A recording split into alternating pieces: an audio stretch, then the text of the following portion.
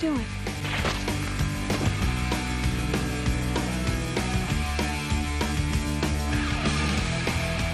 The only way to cure this thing is to drain the blood of a slayer.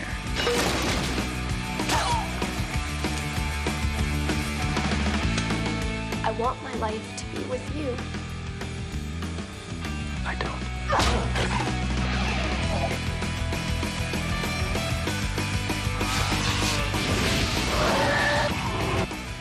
Buffy's quit the council. She'll not be working with Wesley from now on.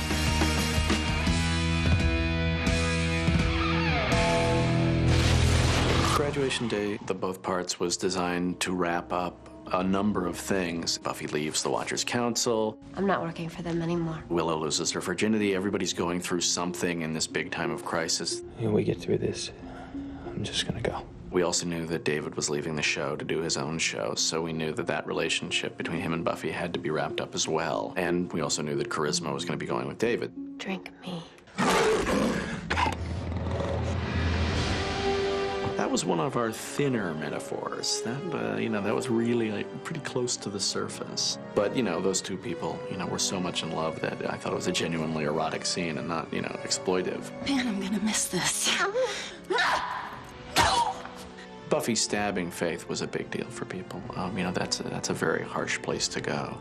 That's a human being, and obviously we didn't have her kill her because I didn't want to make Buffy a murderer and because I wasn't going to let go of Eliza Dushku that quickly. I survived the Ascension, and then maybe you and I could do some sports-related... W? What? Anya came into the show as a one-shot as Anyanka, the vengeance demon in The Wish, episode 9, and we became fascinated by this character who had been a demon for 1,100 years and now was a high school girl and was going through everything she was going through. When I think that something could happen to you, it feels bad inside. Like I might vomit. Welcome to the world of romance. Her attachment to Xander, which, he found bewildering. All the demons that walk the earth are tainted. Are human hybrids like vampires. The Ascension means that a human becomes pure demon. My favorite thing to shoot, we had the whole speech from Harry. It's a great opportunity to take the villain and say something that you actually mean. He actually speaks about what the show has been about, what these two shows about change, about moving on, about alliances. We see so much going on during that speech, and then, all hell.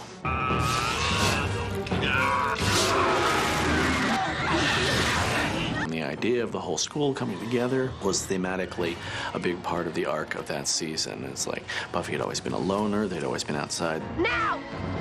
Flame units! The idea that all the kids, like in earshot, it's sort of the idea that they all had their own pain. We sort of took that and said, and now they're all going to band together, they're all going to fight together. We knew we were going to have a giant snake that was going to be built in the CGI house. We knew we were going to have flaming arrows, because you gotta have flaming arrows.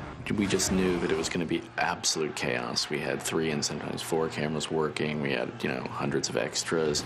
Charisma was particularly nice that day, and she said, "Can I kill a vampire?" And I said, "Okay, you'll kill a vampire on screen. I'll give it to you." And I said to Alexis, "Do you want to be a man? Do you want to fight?" And he's like, "I want to be knocked down in the first 3 seconds and then sort of lie there helplessly, because I think that'd be funny." Get some help here!